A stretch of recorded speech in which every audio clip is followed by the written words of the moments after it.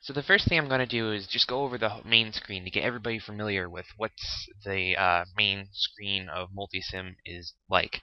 So here on the top of the screen we have the File menu, the Edit menu, View, Place, MCU, Simulate, Transfer, Tools, Reports, Options, Window, and Help menus. Then we have some shortcut buttons right below, to open new programs, save programs, print, zoom, and display different menus. And then we have some component shortcut buttons here, which I'll go into later.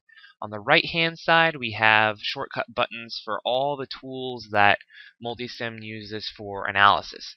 I'll get into those later as well. And then, as you can see here, we have our general work area that you can zoom in and out just by scrolling, or if you want to scroll up and down on the view area, you hold in the control key and then scroll.